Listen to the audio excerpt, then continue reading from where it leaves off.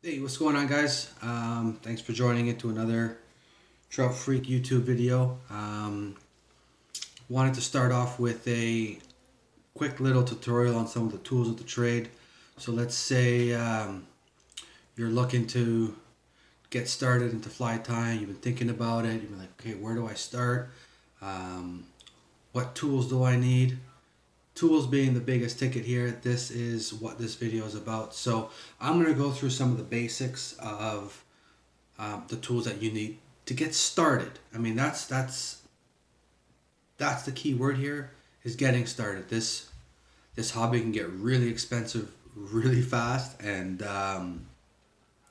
so always start with the basics just to make sure, because prices range for every single tool from like $10 up to hundreds of dollars. So start small, get the feel, get the grasp of things, how they work, what on which fly you can utilize them on, etc. But to get started, there's very few tools you actually do need. Number one is going to be a vise.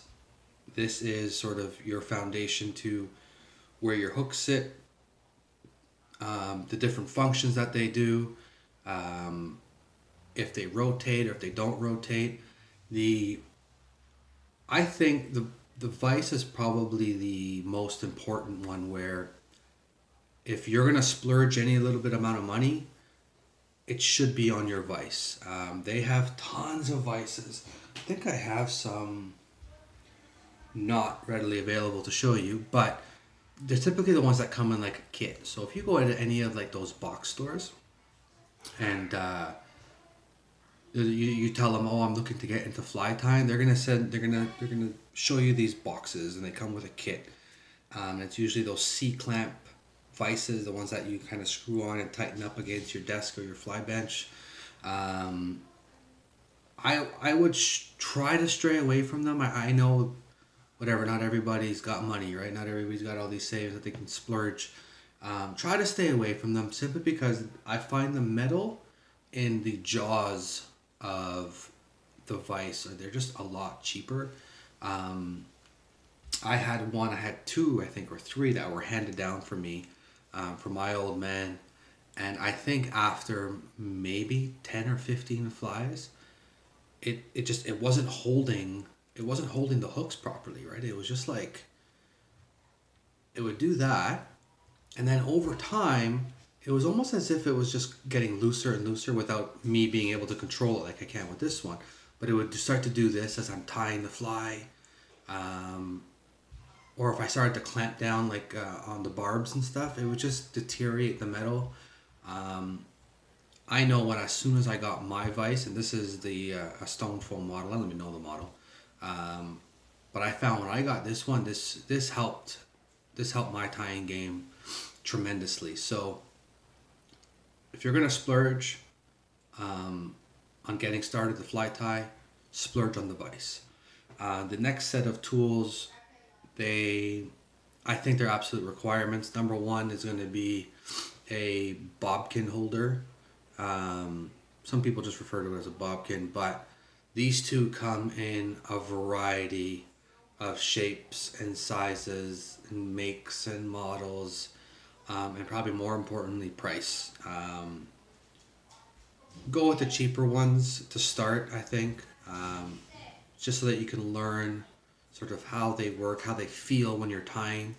And also, the one thing I'm going to just highly, highly recommend is whatever bobkin you decide to get, just make sure it has a ceramic tip.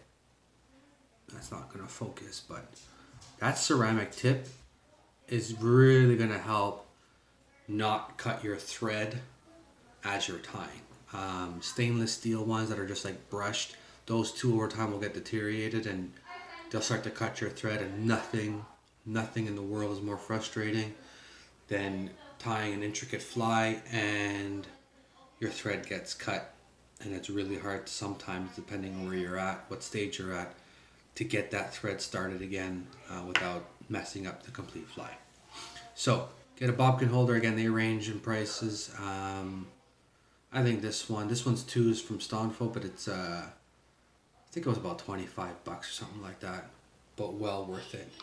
They have cheaper ones as well, so like this is a standard, just cheaper one. And actually this is a good example of a non-ceramic tip bobkin. You can see how old this one is. The brass colors all coming off and stuff. So, but I still use it. I still use this every day. I have about 4, 5 different bobbin holders right now, and I still use them almost every day. So, yeah. The next tool that you should have are one of these fancy contraptions. I remember when I first got one, I saw the videos when I was doing all my research. What do I need to get started? And I see all these video tutorials out there, and they were all using this tool. And it's called a whip finisher. I think this is probably right next to me at all times.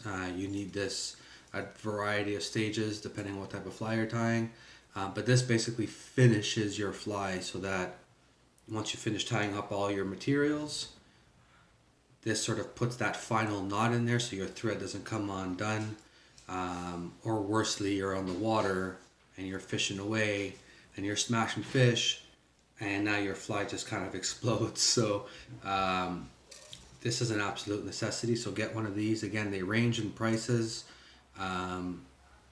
This one's from Loon. It's a little bit more expensive, but they have ones for, I've seen them for like $6. Next on the list is, hold on, let me get some music here. Let's lighten up the mood a bit.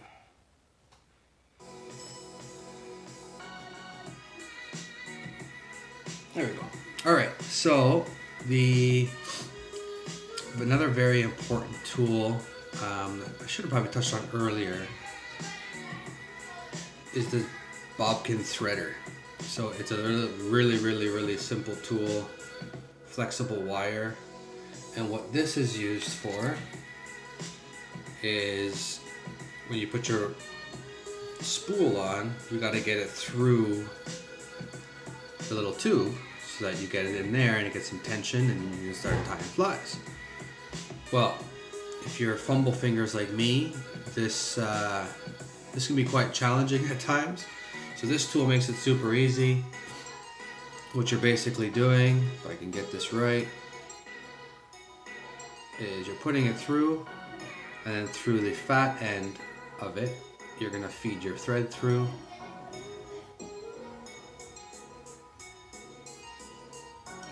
Like so, and once it's through there, you simply pull it down and through, and it comes right out the bottom. Extremely handy tool. It's like $3. Get it. Next on the list of my absolute necessity for starting to tie flies is a brush and sort of Velcro on a stick here. So you can't really tell, but that's actually like Velcro. And then there's a brush on one end. This comes in handy for various feathers, where you want to pluck out, this end, where you want to pluck out and sort of brush and tease the hair out, give it more of that buggy look. I use it all the time, almost on every single nymph that I use. The other side to this is more like a comb. This comes in handy for a lot of furs, where they have a lot of like hair, and it's more, I think a lot of people refer to it as like under hair or under fur, where you want to brush that out because it's very thick. It can ruin when you're trying to stack it, when you're trying to tie it. This is a great way to sort of get that out. So again, get this. It's literally a piece of plastic with a comb and a piece of Velcro on the end. Again, I think it's no more than like $5. So get that.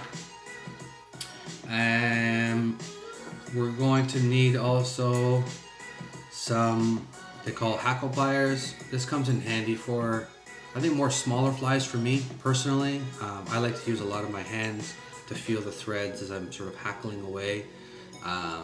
But this comes in really handy for smaller flies. Or if you really want to keep that tension, so basically you're going to be able to clasp the feathers and then wrap them around with the tool in a variety of methods, obviously. But can come in handy. I don't use it all the time, but for I think a lot of my dry flies, I definitely do on my dry fly hackles. And again, these come in different types of shapes and sizes, some for smaller hackles, some for larger hackle. So again, worth the investment, I think. Super cheap as well. Coming down to the last two, you're probably going to need is some sort of head cement. They come in a variety of brands. So I got this one, which is Unilac. I got this one, which is Superfly. And basically, you're going to put this at the end of your fly. Once you're done using your whip finish tool to tie that knot, you're basically going to put some of this, a dab on it. It's just like glue. It's a cement that just seals everything together, and you're ready to rock and throw it in the water.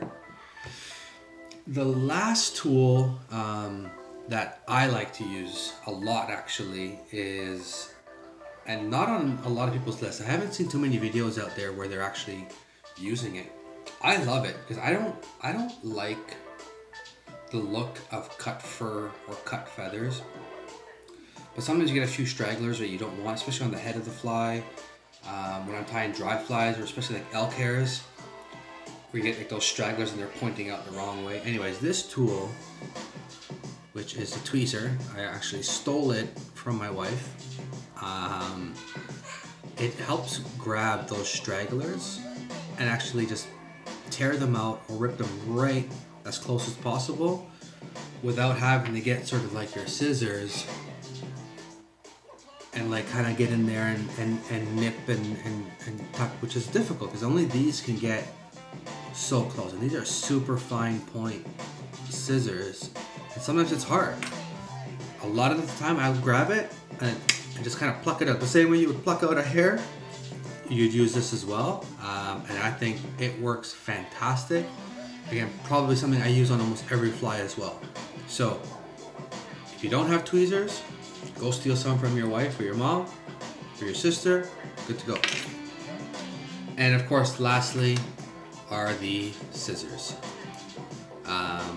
You need these to cut your thread, cut your materials, cut your feathers, cut your hackle, cut your furs, cut your scud backs, you name it, you're gonna be cutting. It's wrapping and cutting all day long. And these two come in a variety of shapes, sizes, makes, models, fine tips, serrated blades, scissor point, curved point, you name it. There's tons for different applications. To start, just get a basic one with some straight edge fine point scissors. So I got these ones, which are super old, and I kind of use them to cut my wire now. That's all I use that one for. This one's pretty good too. It's fine point, and it's got one side's got a serrated edge. So I use this one specifically more so to cut like some of my thicker furs and feathers. I have this one which is really super fine point as well, but I also use this to cut my wire because it's got one serrated edge. It's super sharp, super fine point, so I can get right in there to like the edge of like the threading and stuff where you want to cut. But if you open it wider, that little circle is actually a wire cutter, so you don't have to worry about dulling out your actual blades. That you can cut your wire with, and you're good to go. So that, my friends, is sort of the tools of the trade. So just to recap, you're gonna have your vise, bobbin holder, bobbin threader, your whip finish tool, scissors, a brush / Velcro strip, head cement, hackle pliers, not a necessity, but I highly recommend it, pair of tweezers. That will get you started in regards to the actual tools you need. materials that you're gonna need for like your first set of flies that you're gonna tie. I'm gonna talk about that in another video. I think I'm gonna start probably do 1 or 2 videos of some of the flies I think are best to get started fly tying, to get you accustomed to how to wrap and all that stuff. So I'll do that in another video. But yeah, those are the standard tools you're gonna need. Any questions, shoot me a comment, send me a message through Instagram, whatever rocks your boat. I'm here to help. Thanks again for watching.